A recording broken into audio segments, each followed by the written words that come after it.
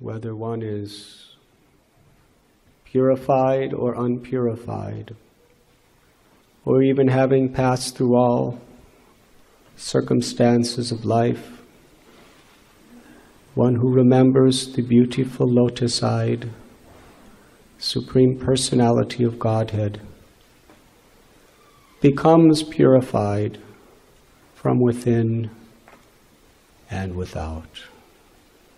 We chant this verse because it is not only the essential purpose of initiation, but it is the ultimate purpose of life. It is said in Sri Chaitanya Charitamrita, Nitya Siddha Krishna Prema Sajja Kabunoi Sravanadi Sudicheti Koriye Udoy. That pure love for Krishna is within the heart of every living being. Jivara Swarupoi Krishnara Nityadas. We are all eternal, loving servants of the Lord. However, since time immemorial, we have forgotten our eternal identity. Covered by the cloud of the illusory energy, Maya, we have lived in darkness. What is that darkness? The darkness of ignorance. Not knowing who we are or our relationship with God. In that darkness we have engaged in various materialistic activities due to this misconception that has bound us karmically to deeper and deeper regions of such ignorance. In such a condition, we are helpless. We are actually helpless. We have misused our free will and put ourselves in such a predicament. But Krishna is so kind. Yada yada hi dharmasya glanir bhavati bharata abhyutanam adharmasya tadatmanam srijamyaham.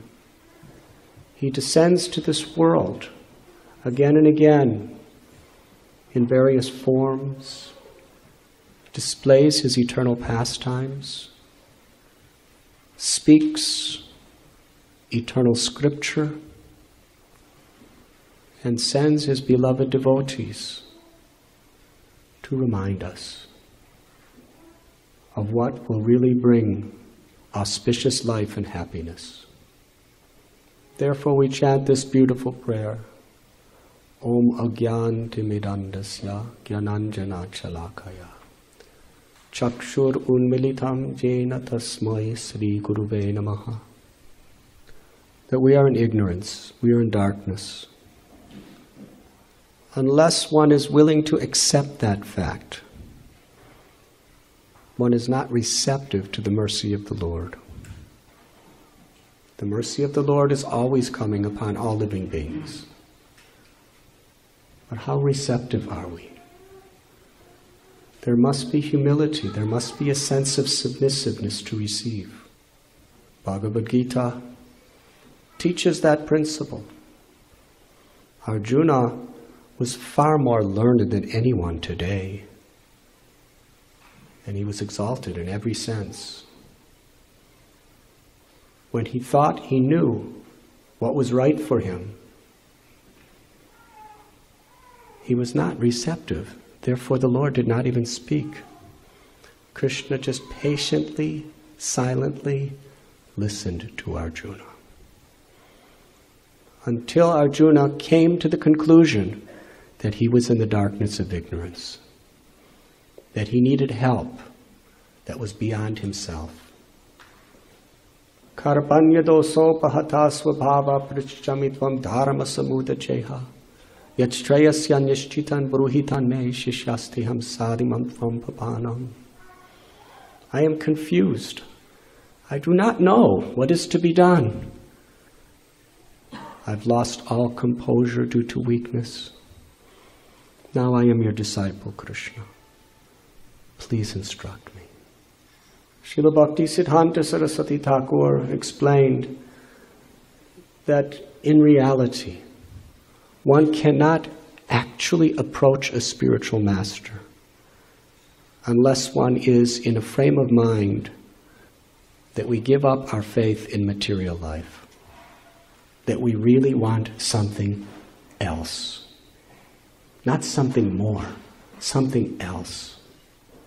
When we come to that conclusion, then we are in a state by which we can actually receive the mercy of Krishna flowing through the Guru Parampara. Therefore, Krishna taught all of us through his intimate devotee Arjuna. Srila Prabhupada often said, initiation is not the goal. Initiation is the beginning of the path. Previous to committing ourselves, we are preparing to begin. The preparation is all important, because if we are not properly prepared, we will not be in the proper state of mind to actually begin. But to initiate means to begin. At the time of initiation, we take vows. We make commitment. Why? It's so easy to just not go through the botheration of vows and commitments in life. Because materially, just to survive, we have so many commitments we have to take care of. Why take lifelong commitments? Because that's what it really means to be serious about your spiritual life. When we commit ourselves to the degree of the sincerity of our commitment, Krishna reciprocates through Guru and Vaishnavas to bestow their causeless mercy and strength into our hearts. So yes, it is very important. If there's anything that Prabhupada stressed so much, it's being sincere. He stressed that we should chant Hare Krishna, we should follow these 4 regulative principles with sincerity. Sincerity means without hypocrisy,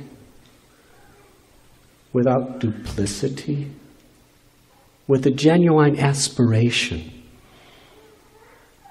or at least the genuine desire for that aspiration.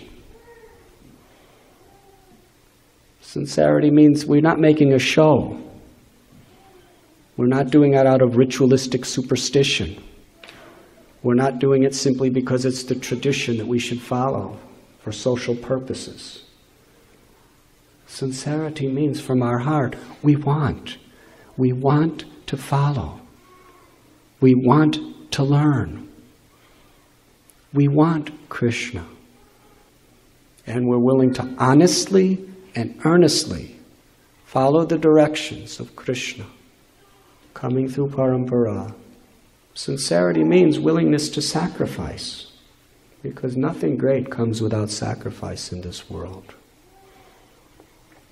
Sacrifice in the sense that we're willing to put aside our own desires, our own aspirations, to pursue the will of God. To take that risk, to make that commitment, and to live in that spirit of sacrifice is actually a joyful life. Because it's a life where we can feel, experience in reality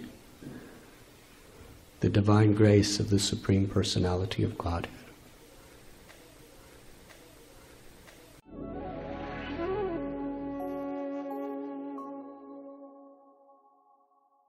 You were listening to Radhanath Swami on thesacredconnect.com.